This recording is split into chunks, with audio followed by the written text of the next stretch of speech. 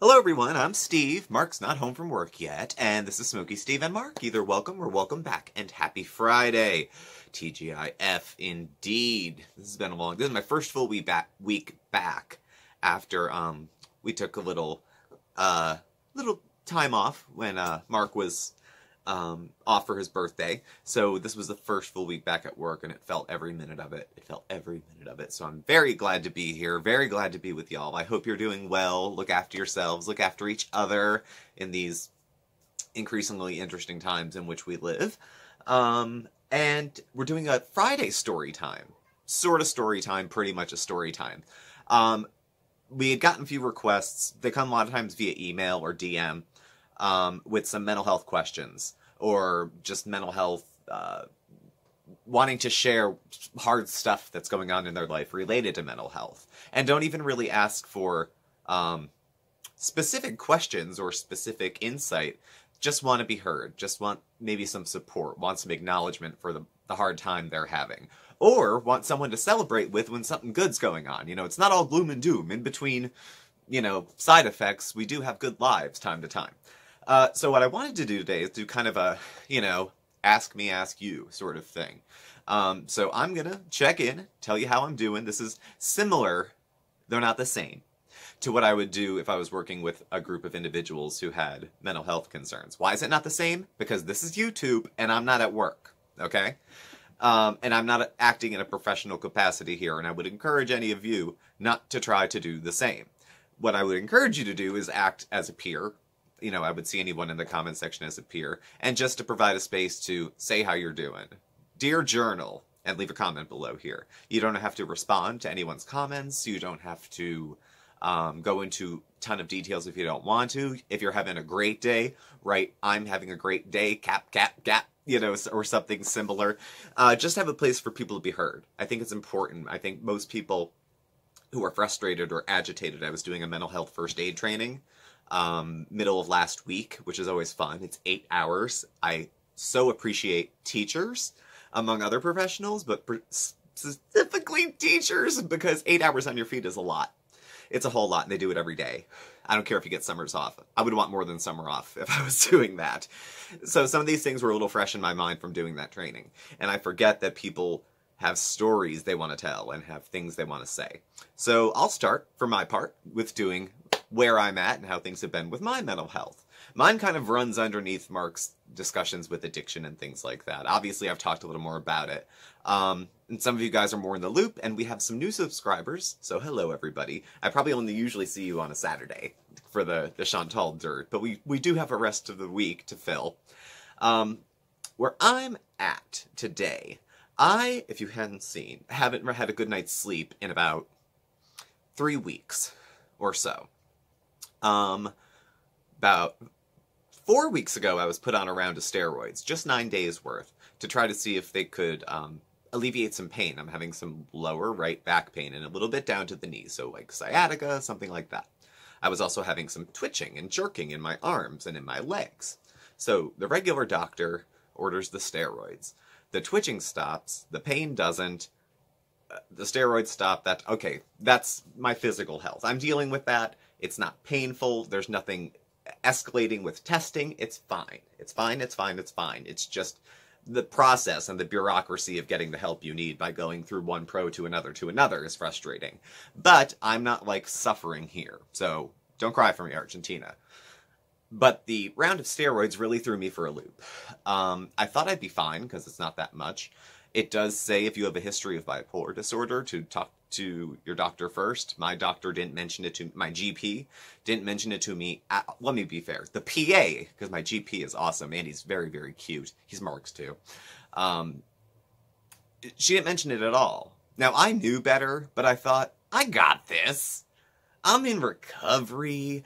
I can roll with the punches. If you've been watching for a few years, you know most of the time I can roll with the punches, and then sometimes I just completely fall apart. Okay, so I was banking on that I was going to be okay.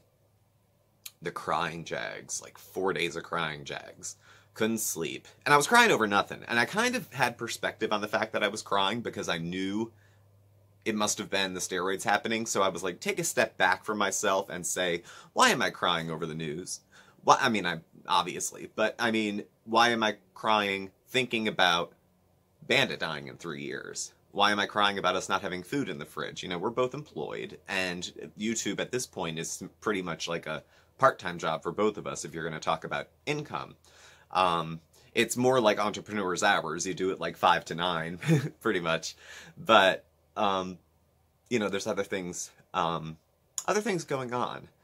And I am stuck in thoughts of, what if I lose this? What if I lose that? What if I lose this? What if I lose that? And I was getting very upset. But behind that was me going, you dumbass, it's just the medicine talking. And then it stopped feeling like just the medicine talking, and it all merged. And then it was all just one single internal monologue. I'm not hearing voices. Nothing is separate. It's not someone else. I'm not audio hearing things. It's just my internal monologue all of a sudden became that dark too, as the meds came off. And talked to my doctor, of course my psychiatrist, because little did I know, she would have opinions about it. And we talked, and she had said the steroids probably kicked up a little bit of a hypomanic episode, which I have bipolar 1 with a few psychotic features, for anybody who's not familiar. Bipolar is a mood disorder mixed with highs, lows of varying degrees of severity over varying periods of time. There's more specifics, but we'll just leave it there for now.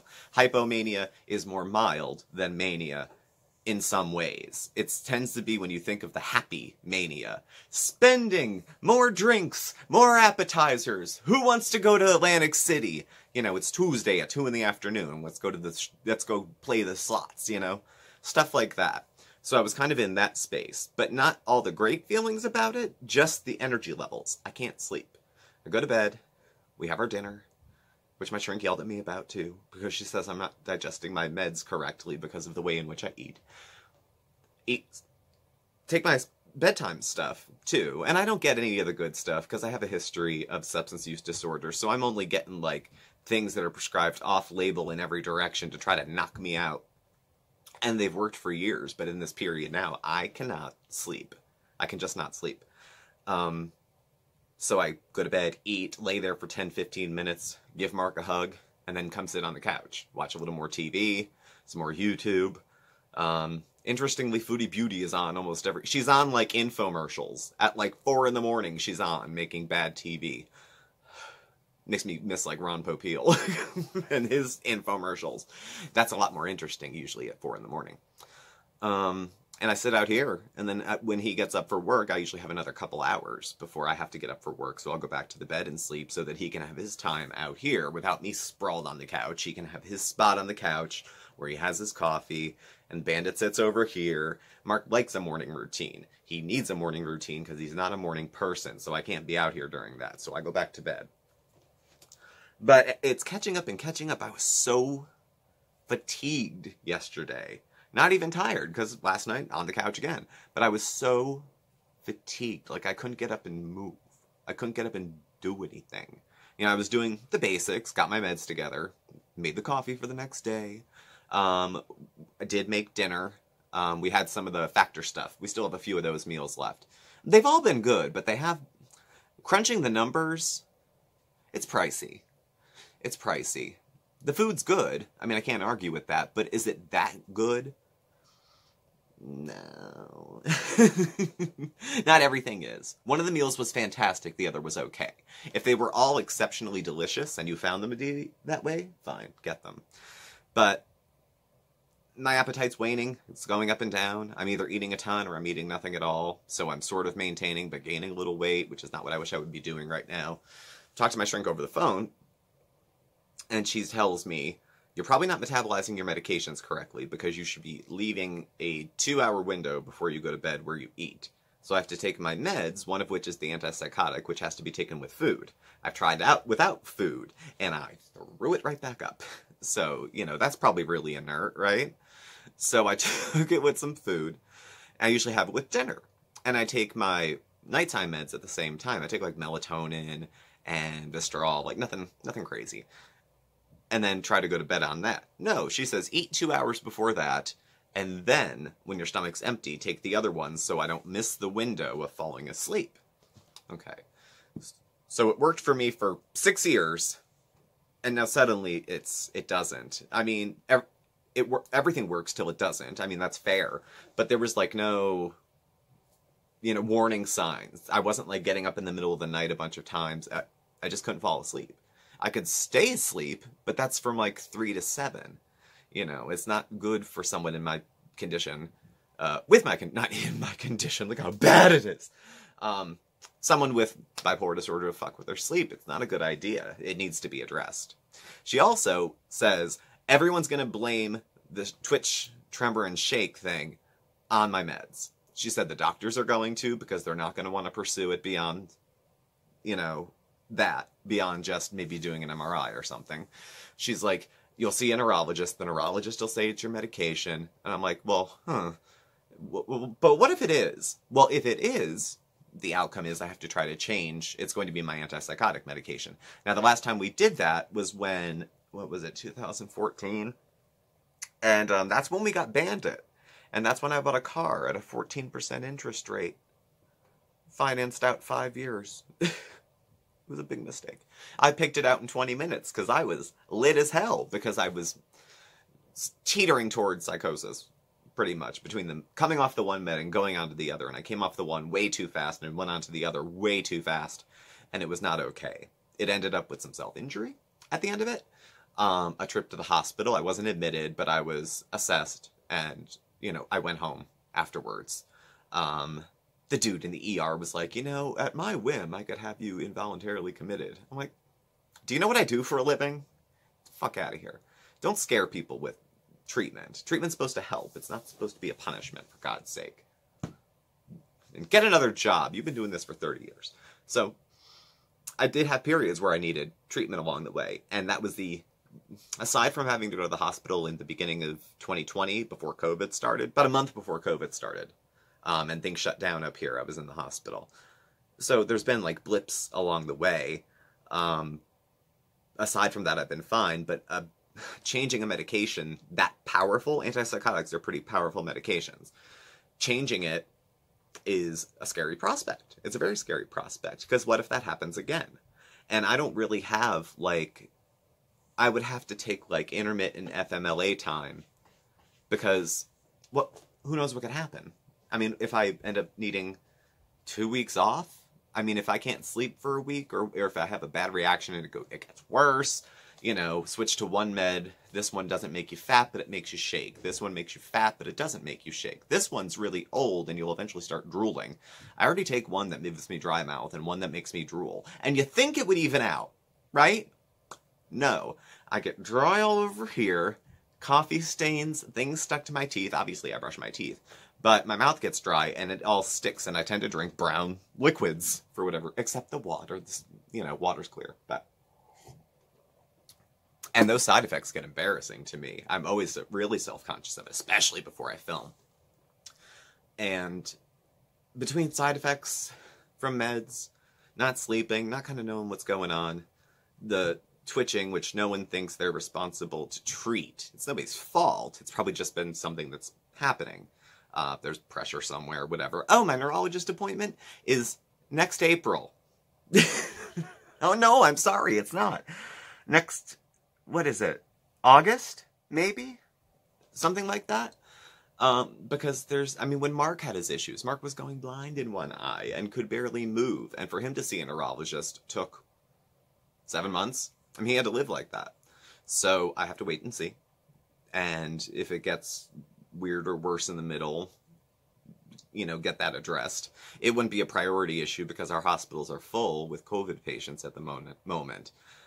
There's not enough room even at the rural hospitals where you would usually go out of Scranton to get services because they're usually not as busy. They're the hospitals that are jammed because those are the service areas where people are getting sick. I mean, obviously in Scranton, people are getting sick too. The ERs don't look hot. There's long lines because there's nowhere to put people, and they're running out of ICU beds, and it's happening everywhere.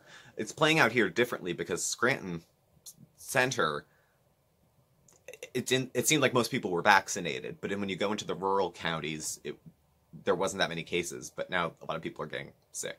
So add the fact that not just me, but you and everyone else, if you live in the world, we've all, It's like, oh, I have to work, I have to this, I have to that. We're all trying to do this on the umbrella of a global pandemic. I know.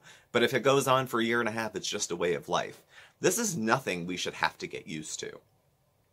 We're resilient. Human beings are resilient. But this shouldn't be our new normal. It shouldn't be that, you know, like 2/3 of the people care and another third doesn't, and we're all at the mercy of people who don't care about how other people are doing. That kind of floored me. That made me cry a little bit when the crying jags were happening. I'm like, some people just don't care about anybody else but themselves. That shouldn't be a political position. If you think that it is, I don't know what to tell you. Kindness shouldn't be political. Thoughtfulness shouldn't be political. I'll leave that there. So, going forward, I don't know exactly. Today is Friday. I feel okay on a Friday. It is Uber Eats night, which is good. I got paid on Wednesday. The bills are paid already, so now I know how much money is left. So Uber Eats is in the budget this week, which is nice. And then we'll finish off the rest of that Factor stuff. And we'll see where it goes from there. I don't know about ordering it again. I don't know. It's nice to have something to just throw in the oven, but sometimes, or microwave, excuse me. But I like to cook too. Cooking to me is therapeutic. You know, talking with Marc is therapeutic. And since I'm mostly home and I do video or phone appointments at my mental health provider, it's, you know, I have Marc, I have the videos that I make, I have a creative outlet. To the extent that we have a comments section, or you can reach us by DM and email, there's feedback going on. It's always a chance to meet some new people when we have new viewers, and to follow up with friendships and acquaintanceships that we've made with folks over the now years we've had a channel. So having the channel is helpful too. It's also a reason to get up off your ass, put the sets together, think about something for at least 20 minutes, and put out a video. So I thought checking in today with where mental health is at for me would be where I'm at. I imagine going forward, I will probably still have trouble sleeping for a little while. I've been in recovery for about 9 years or so, mental health and drug and alcohol. And there's been blips on the radar, obviously. It's not been a steady remission. It's a lot more fluid than it is static. But from feeling this way before, it's gonna probably go up and down, up and down, up and down, and brrr, like snapping a rubber band. You know, it's gonna go like that, and then it'll even out.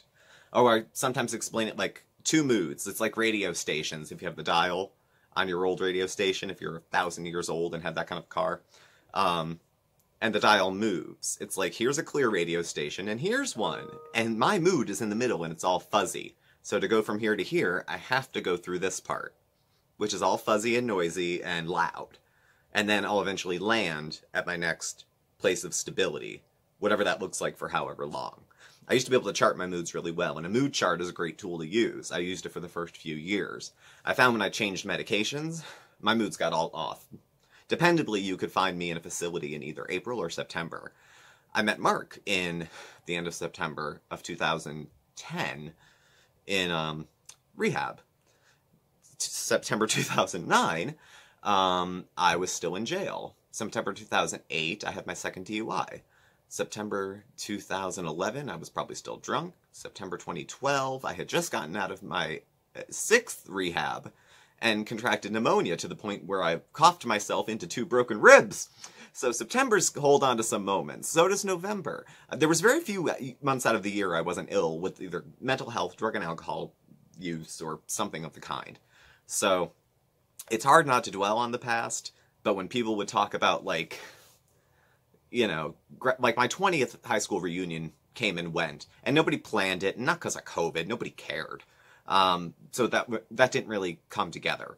But there's no real, sorry, had to take a cigarette break. So yeah, I don't have many, like, fond memories of, like, my 20s. Pretty much. I gave those up to drinking, for the most part. So it was hard for me. At my 10-year reunion, people did get together, but at the time I thought, what the hell do I have to show for myself? I really didn't have anything. I had a little bit of clean time. which was not much at the time, and which I then gave away, and nothing else really. So I didn't want to go. I felt like I had nothing to say for myself, so I didn't go. Now would I go? No. I still wouldn't go. I don't really miss anybody. I had a couple good friends, and I can talk to them on Facebook. You know, and you can find anybody. We're all of the age where we're Facebook people. Maybe one or two of our people are trying to, you know, scoot over to TikTok, but not so much. Not so much me. I'm a little old for TikTok, I think. If you have the hairline that I have, you're way too old to be on TikTok. Just putting it out there. Give it 2 weeks and Mark will want to be on TikTok, and then I'll be telling you, check us out on TikTok at blah, blah, blah, SmokeySteveAndMarc.com. Well, anyway, I hope that checks you in with me. I'm managing, and managing is good. Managing is not hang in there. Managing is not things will look better. Managing is good. Managing is living. Everyone has something. I have mental health stuff. Maybe if you're watching this, you do too, because I probably put mental health on the thumbnail. People have families, they have jobs, they have money issues, they have housing issues, they have poverty, they have kids, they have sick parents, they have issues in their community, they have to deal with racism and homophobia, and quality housing, and healthcare, and deaths of family members, and mental illness, and substance use disorders, and family members who don't understand, and there's a lot for all of us to deal with in our own ways. Managing is succeeding, I would say. Is it thriving? It's hard to thrive when you're having some challenges. You know, I've had some really good periods of thriving when I was doing well. But, managing and getting through the day and making sure all my tasks are done, that's fine by me. That's just fine. I can live with that. Not every day has to be a stellar, ecstatic, exciting day. You know, good is good. Good is good. And there's more good days coming. Probably bad, but the hell, they're going to come whether I predict them or not. They're going to come regardless, probably. So I can plan for them and just enjoy the nice ones in the middle, I guess. So that's my happy wrap it up thought. So again, I encourage you, if you have anything on your mind, anything you want to just get off your chest, I would encourage, you know, peer-to-peer feedback. I'm not good at advice giving exactly. I know what works for me and what I've seen work for some other folks I work with. But again, I'm not a therapist. I'm not a psychiatrist. I've just seen some life. And for other folks who are going through something, maybe I've done something you've done. But if you find yourself in the section below and you see people who are struggling in a way that maybe you have, maybe you can point some direction for them if you have shared the similar experience. That's at the core of really what I do. I'm a peer specialist. And at the core of that is you have lived experience and you work with other people on some level because you're more qualified. You've lived through what they're going through now. And you can maybe point out some potholes to them that you stepped in so they won't. It's a good line of work. It's something I like to do. And it keeps it very green for me because I'm only a few bad decisions away from going on a run, like a Thelma and Louise kind of run. And I'll just drag Mark with me. We'll see. I don't know who I'd be, though. I don't know if I'd be like Thelma or Louise. We'll see. At any rate, happy Friday once again. Thank you for watching. Please do subscribe. Hit the notification bell on your way out so when we have new videos, you'll get alerts, and you'll also know when we go live. You can follow us on Facebook at SmokeySteveAndMarc or on Instagram at SmokeySteveAndMarc. Our email address and our contact information is all listed below as well. Thank you again, and I will catch up with you tomorrow for some coffee talk about one Miss Foodie Beauty. Words fail me. They won't tomorrow, though. So thanks for watching, and we will see you then. Bye!